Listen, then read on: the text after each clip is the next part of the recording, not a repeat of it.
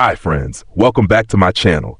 In today's video, I'm going to show you how to fix One UI updates not showing on Samsung Galaxy S22 Ultra. If you're new here, don't forget to subscribe and give this video a thumbs up. Now, let's dive in. Step 1. Unlock your Samsung Galaxy phone and open the Settings app. This is the main control center for all your phone's configurations. Step 2. Scroll down until you find the Software Update option. On most Galaxy devices, it's located near the bottom of the list. Tap to open it.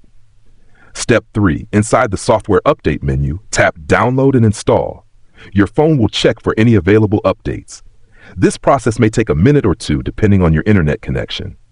If an update is available, you'll see details about the new software version. Tap Download or Install now to begin. Make sure your phone has at least 50% battery or is plugged into a charger. If no update is found, you'll see a message saying your software is up to date. Step 4.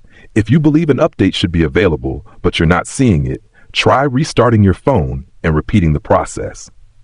Step 5. Still no update? Your device model or region may receive the update later. Check Samsung's official website or contact Samsung support for assistance. If you found this tutorial helpful, don't forget to give it a thumbs up and subscribe to my channel for more great tips.